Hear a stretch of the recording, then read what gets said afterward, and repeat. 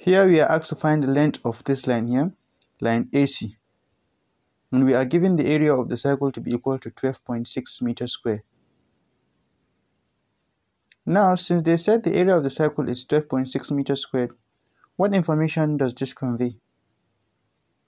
Recall, the general formula for the area of a circle is pi r squared, where r is the radius. So, we can equate pi r squared to 12.6. So, we're going to have pi r squared is equal to 12.6. But if you look here, they said pi equal to 3.142.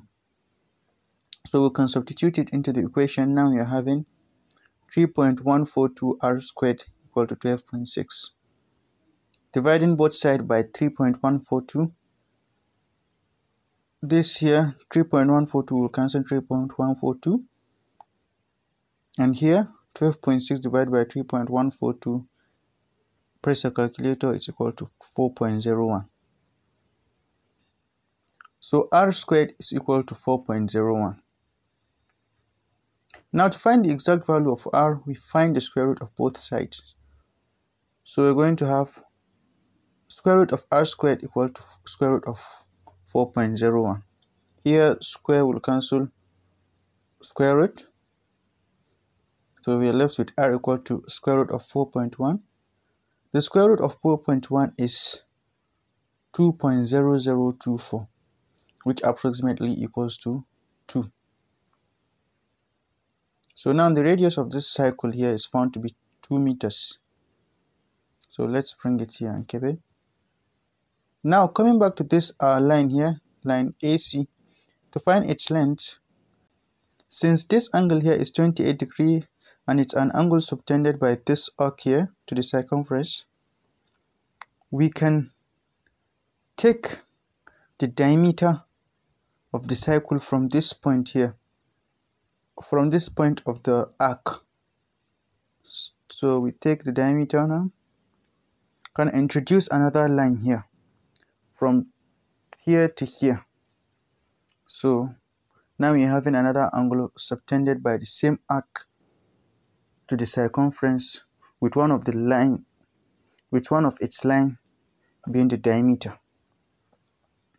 So now, since this is 28 degrees, this angle here will also be 28 degrees, because all angles subtended by an arc to the circumference in the same segment are equal. Recall, the diameter of a circle is 2 times its radius, and we found the radius of the circle here to be 2 meters.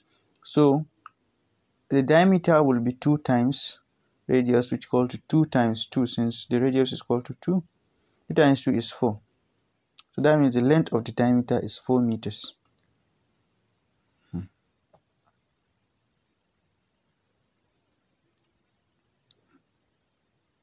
Now coming back to this angle here. This angle is an angle subtended by a semicircle. And any angle subtended by a semicircle to the circumference is a right angle. And that means this angle here is a right angle, meaning 90 degrees. So now if you look here, we are having a right angled triangle. Let's label this point E.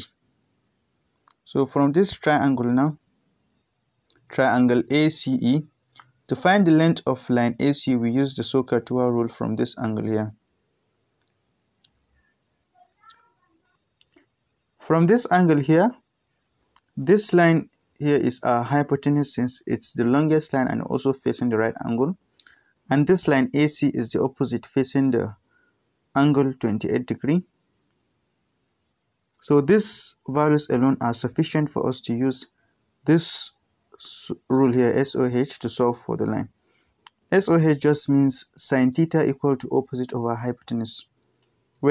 Recall, since this is 28 degrees, our theta is 28 degrees. And here our opposite is line AC. Hypotenuse is 4 meters. So now sine 28 degrees is equal to line AC over 4. Simplify further, line AC will be equal to sine 28 degree times 4.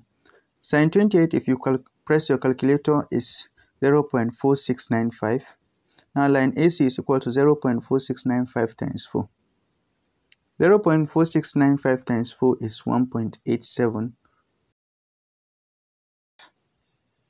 So now we found the length of this angle to be 1.87 meters.